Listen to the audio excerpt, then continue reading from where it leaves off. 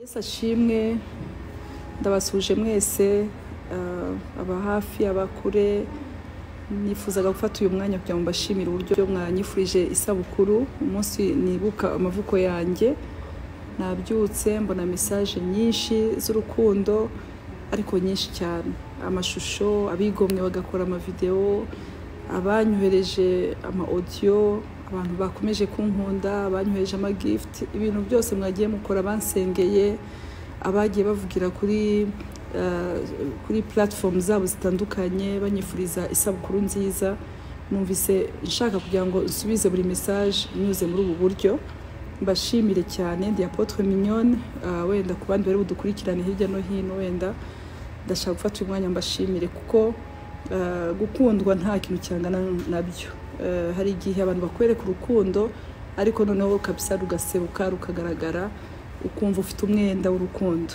amagambo mwambwiye urukundo mwanyeretse uburyo mwagiye munyereka mu buryo butandukanye urubyiruko ababyeyi bakuru abantu bakiri bato ibintu mwagiye mukora byankozeho cyane ariko Bibiliya iravuga ngo mu migani 27:26 ngo intama zizakubera umwambaro mwakoze rero kumbera umwambaro mwakoze kunkunda kumfubika urukundo ni nk'ikoti rimara imbeho urukundo ni nk'ikiringiti ushaka kwinjiramo wari ukonje kumva urasusurutse nta kintu wagura urukundo ngo kandi rurusha imbaraga urupfu nukuri nawe uzagira abantu benshi bagukunda uzagira abantu benshi bagushigikira ziriya message zose nukuri nta numwe nkuyemo aho waba uri hose igihugu cyose waba urimo abari mu gihugu abari hanze y'igihugu aba diaspora aba membre ba Noble Family Church Women Foundation Ministries umuryango wanjye aho mvuka aho nashatse abantu batandukanye abo twakoranye abo duherukana muri primaire Yesu ashimwe mwese donc abo twagiye twigana muri za interna abantu mwese mwagiye munyandikira atari uko wenda tunahuje kwizera duhurira muri domaines zitandukanye ndashaka gufata uyu mwanya mbasabira umugisha Imana idakiranirwa yibuka urukundo mwampaye namwe muzabone benshi barubaha I love you so much ni Mignone murakoze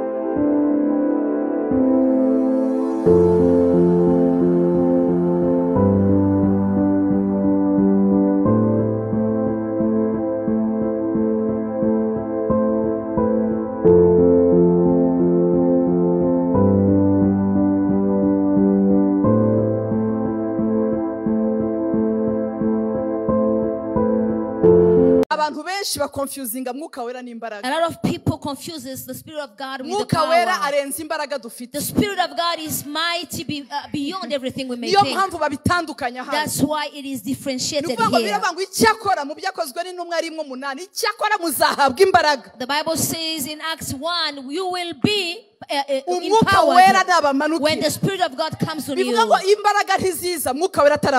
power cannot come when the Spirit is not there. Tonight, if you are given the power of the Spirit, you are going to start doing things that you are not able to do. Say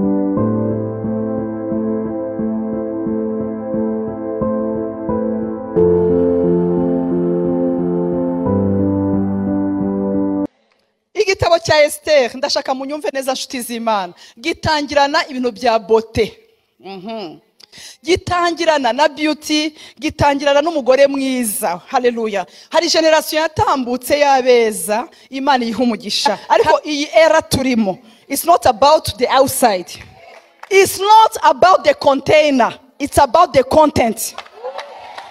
Niyo mpamvu Paul yandikiye Timoteyo aramwanga ngo Timoteyo we ikibitsanyo cyiza wahawe ukirindisha umwuka wera ukubamo.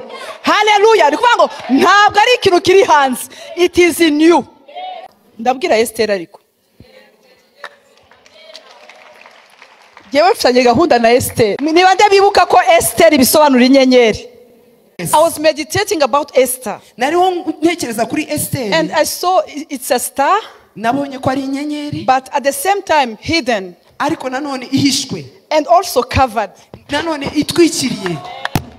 So a woman that God is raising, umugore Imana iri kuzamura, she's a star. Ni inyenyeri. But at the same time, ariko nanone covered. Itwikiriye. And hidden. Kandi ihishwe. They are shining murarabagirana stars. But also they are hidden. Hidden. The devil cannot touch you. But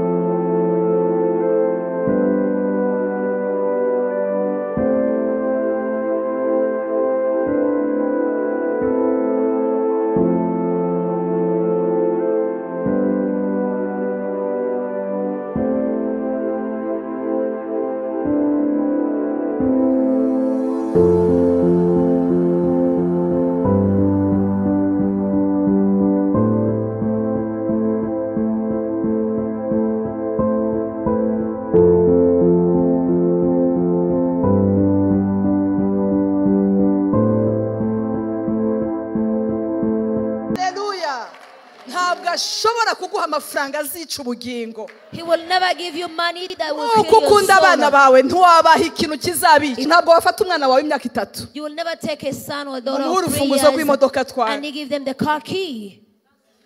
We have a loving father. Dufite data udukunda. Iduha ibintu nk'uko umutima umeze. And he gives according to our hearts. Amen. Amen. Comme prospère votre âme. As prosper. As your soul prospers. Hallelujah. I pray that you may prosper in all things. Ndagusabira ngo uhirwe mu bintu byose ugubwe neza hani mu magara yawe. Yes, but driving a car without health. Watwara gute imodoka nziza cyane ariko amagara yawe ari ntayo. So prosper in all things but in health. Uhirwe neza cyangwa ugubwe neza no mu magara yawe. La bonne santé compte beaucoup. Umuze w'umuntu ni ingenzi. Before you pray for beans, pray for health. Health, a good health. For if you live long, you will see good things.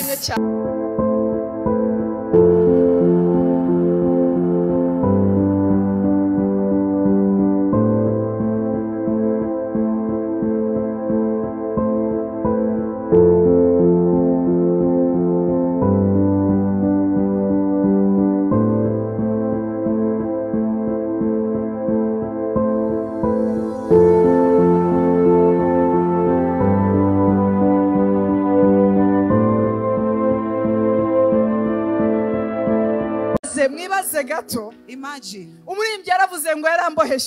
The singer said he tied me up. He tied me with a rope. That is his love. It didn't hurt them. The rope can be a barrier. It might stop you from getting something. But that one is the love of God. It's not his enmity. Hallelujah. Hallelujah. That rope he has built for you, it's not for you to get hurt. It is for the love of God. It protects you from falling where others have fallen.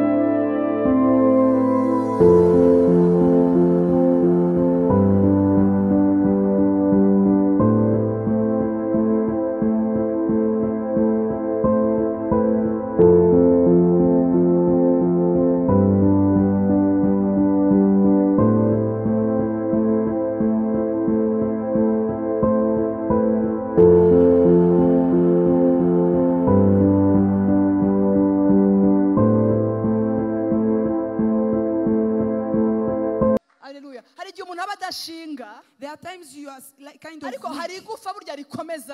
But there's a bond that strengthens the other bonds. The doctors that are here can know it. I'm not going to talk about it because I didn't study. But there's a bond that strengthens the other bonds. The Spirit of God has come as a bond that strengthens other bonds. He has come as a bond that strengthens other bonds. Maybe the builders may understand the pillars that they are not seen, but are strengthening this. They are strengthening this structure. It cannot give it but they are inside. But today, if they will, this whole building will fall down. Without the Holy Spirit, we may fall. We can fall down. We can die. But thank be to Him for Him to put for us a stone in the middle of the trials, in the middle of the troubles, when it is hard.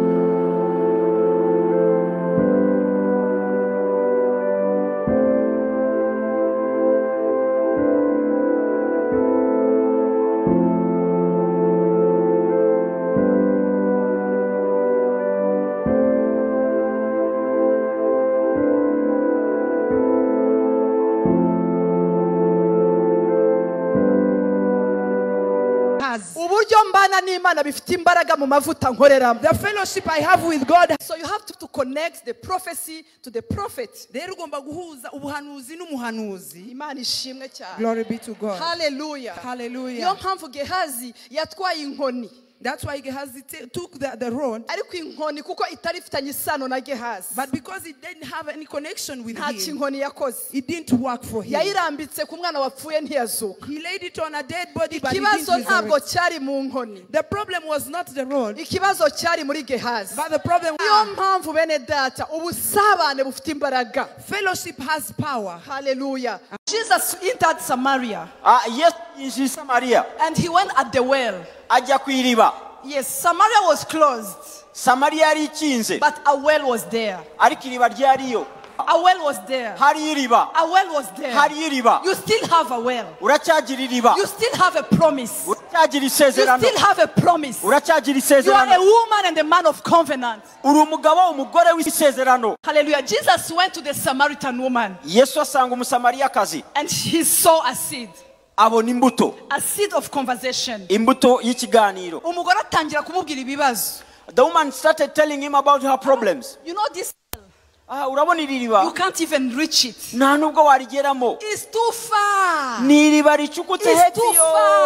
Riracukutse You cyane. cannot break barriers. Ntabwo wabasha gusenya imbago You zacu. don't know about this well. Iri riba nturizi. It's like explaining to Jesus. Arimo arasobanurira Yesu. You don't know my problem. We ntabwo uzi ibibazo byanjye. I tried. Naragerageje. I tried in my business. Naragerageje mu I bucuruzi. tried in my home. Ndagerageza mu I rugo. tried in ministry. Ndagerageza mu murimo. But tonight, nyamara uyu mugoroba, even though the well is so far, nubwo iriba ricukutse cyane, because Jesus Christ is present, ariko kuko Yesu Kristo ahari, yeah, he's about to break barriers. ari hafi gusenya imbago. From that day, uhereye uwo munsi, the woman was transformed. uwo mugore yarahinduriwe ubuzima.